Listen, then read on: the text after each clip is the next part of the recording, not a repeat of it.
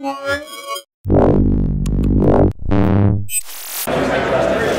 guys, Sasha from Mobile Geeks here. I'm at the Microsoft event in New York City, and even though the light is absolutely terrible over here, at least we have a really cool product. So this is the Microsoft Surface 4 Pro, and this is supposed to be the lightest, thinnest, best, whatever Surface tablet in the world, or 2-in-1. Because I mean, what Microsoft did to the Surface category, they basically defined it. So that's the latest edition of it. And first of all, we need to talk about the screen.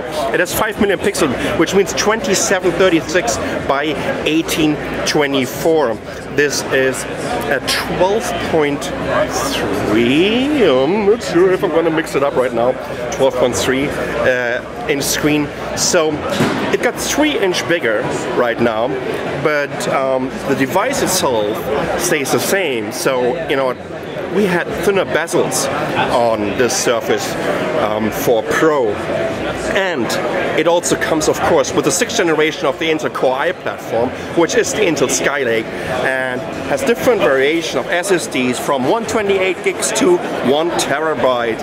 Plus, it has RAM up to 16 gigabyte, and that is definitely something.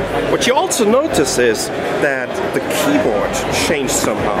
Look at this. You see, this is a beautiful chiclet keyboard right now. And to be honest, even though that I already love the original Surface Pro keyboard, I mean, this is just absolutely something, and it really is like a beauty. You know what? When they announced it over here, and then when they were showing it for the very first time, I thought, okay, this is going to be the very first Surface that I'm about to buy.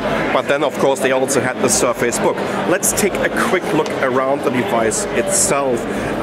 It also got thinner. This is, I think it was like 8.4 millimeters right now. So we have a power button, we have a volume control over here. And on this side we have a USB 3.0 SD card reader. Looks like it.